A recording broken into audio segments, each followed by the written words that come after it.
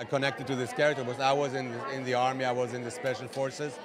I know how to protect, and I know, and this is why, and the abilities of fighting, you can see it on the show as well.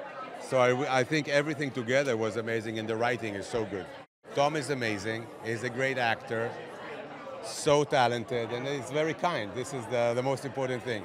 When I read the script, immediately I said I didn't know who's Akiva in the beginning.